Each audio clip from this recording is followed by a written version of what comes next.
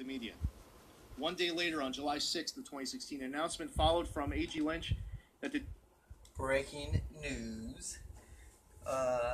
Congress demands the arrest of Hillary Clinton and the appointment of a second special counsel.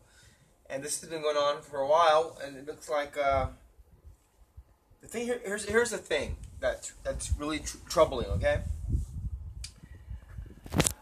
we keep seeing how they're talking about espionage and Russian,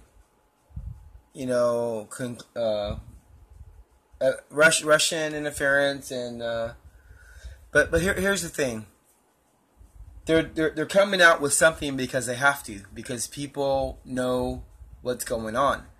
But to me, this is actually a smokescreen, because this is not really about the Russians. This is about child snuff, satanic sacrifices to the devil.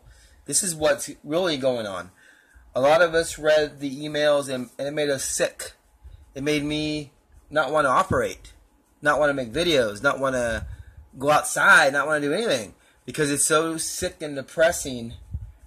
And what it really is about is the government, our government, the American government, is caught in a massive satanic underground child trafficking sex ring, where they don't only kill children, rape children, but they actually rip them apart on video while they're still alive. We're talking about the worst of the worst. And they keep sidetracking us with this Russian crap.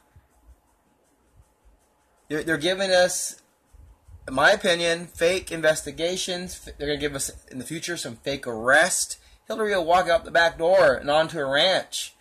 Like that president of, remember the rolling blackouts for that electric company? What was that? It was a while back. Anyways, I digress. Point is that it's about child sacrifice, nothing more. And the government's covering it up, if you ask me, and all this Russian crap. We don't want to hear about the fake Russian crap. We got nukes. I'm sick of people saying, oh, the nukes don't work, all this bullshit. We got nukes. Hundreds of thousands of nukes. We don't need to be in other countries. All we have to do is push a button, and everyone goes bye-bye. So all this running around and scrambling stuff, it's all a smoke screen.